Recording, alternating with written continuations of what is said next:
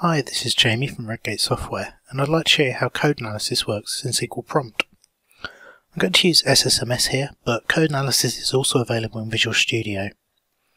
First, I'm going to use SQL Prompt tab history to open a query I've been working on. As you can see, there are now green underlines beneath parts of my code. This indicates that there could be issues that need addressing. When I hover over, I can see quick tips about the issue, and when I click the part of the code I'm checking, it is highlighted in green. There is also a new lightbulb icon to the left of my query now, which opens the Issue Details panel when I click on it. Here I can see further information about the issue and how I could fix it. There is also a link to online documentation which contains further reading about the rules. Finally, in this panel I can choose to disable the rule, which stops it displaying in my code. To bring it back, I simply click Enable Rule again. But there is another way to manage your code analysis rules.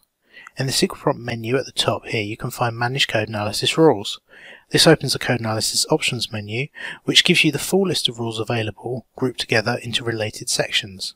To disable any, I just uncheck the box next to the rule, and then press Save when I'm done. So there you have it, Code Analysis in SQL Prompt. You can try it out right now by downloading a free trial from our website.